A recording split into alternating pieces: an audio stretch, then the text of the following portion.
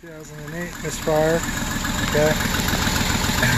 See, it's shaking pretty good. There's PCM. There's my wiring diagram. PCM there. Control 1, control 2, control 3, control 2 is the one in question, I believe. But we'll check them all.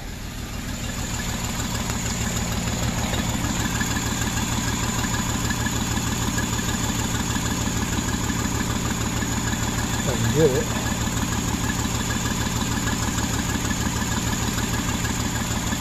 Alright. It's flashing.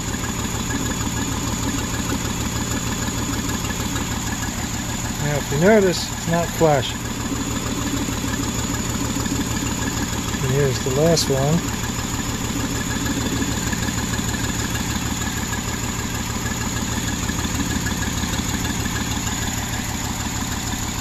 All flashing except the one. It needs a computer.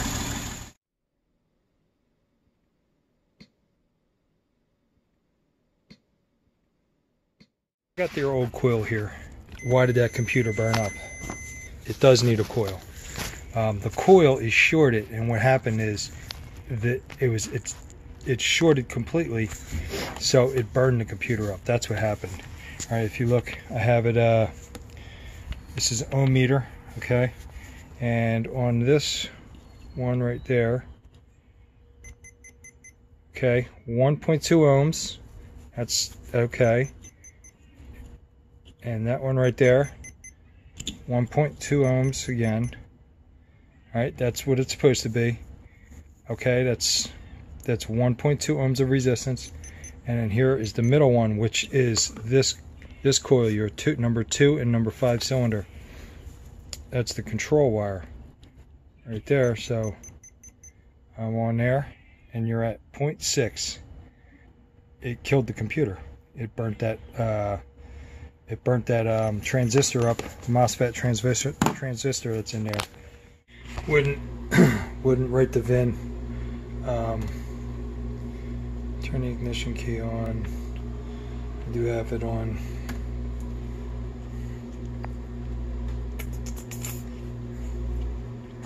I keep getting the same error that comes up right around here.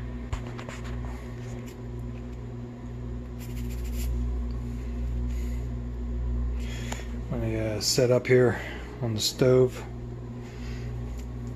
Turn the key off.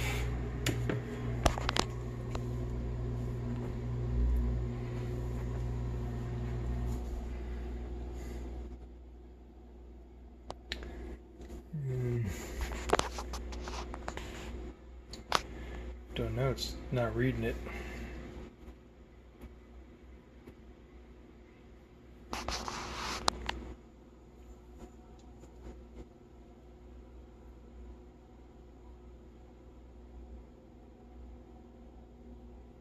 I don't know how long to wait, but it's not doing anything.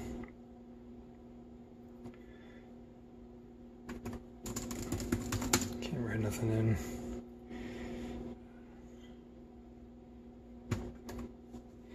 Even when I come here, I do all the same things. You know, I try to read the ECM, turn the key on.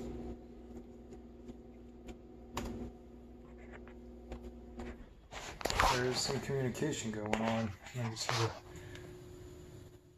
the can going, but a little wheel up there. But it won't do anything. It just tell me to turn the key off, and it'll come up with the error code down there in the off position. And I've tried it both ways. I tried it. See, there's that error code. Vehicle protocol. I tried it both ways. I tried it leaving this on. I tried turning them both off. I rechecked my wiring, make sure I was in the right pins. And that's where I'm at with this. That's the old. That's the burnout one.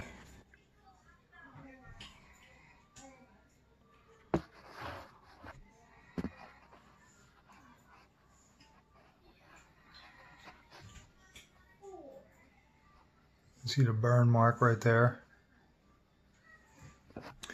And I got it out of the board. It was a pointing device. It was right there in between those two. That one I just cleaned off so I can get the numbers off of it, because this one was so burnt up. This one was so burnt I couldn't read the numbers off of it.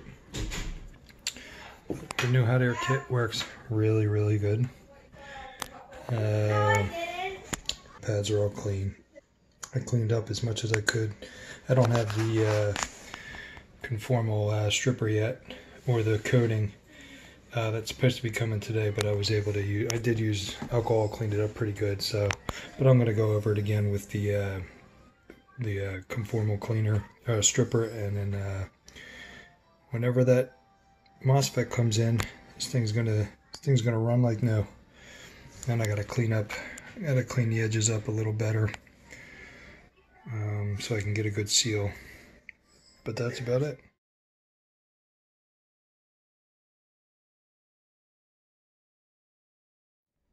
This is post repair. I'm gonna just check everything.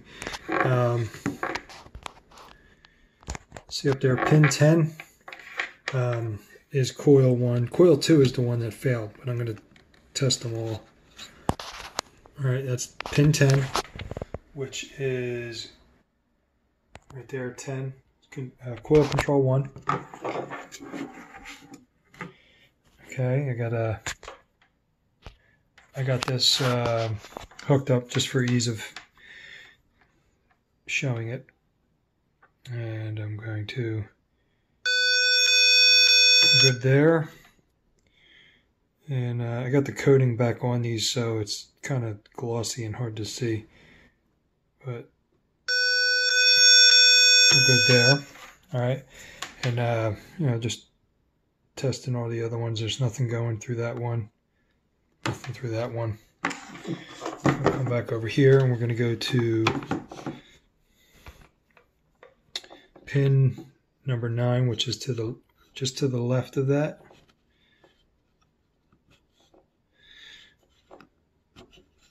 That's pin number 9. Pin number 9 is coil control 2. That's the one that was burnt out, and that's the middle one. Okay, so we're gonna go. Oops, come on. Right there. Good. On the base. Good. And the final one is pin 7. Right there. 10, 9, 8, 7. Pin 7 is my coil control for 3. Flip it back over. It's the bottom one. Same thing. Test good there. And good there. Came out pretty good. It's really glossy with that stuff in there. Oh, that makes it easier if I just zoom in rather than trying to get closer. Yep. And you can see the numbers there. G18 N40 BG. Nice little bead. Taped it up a little just in case so it doesn't look like crap if it's all over. Couldn't find my masking tape, so I had to use duct tape. But place your bets, put it back together, clamp it up, let it sit, and try it out tomorrow. And the Jeep is alive. I had to relearn the ECT. I haven't done the cranky learn yet, but it's in. Gotta bleed this yet. When I did the thermostat housing gasket, it was leaking, but it is working. PCM is repaired.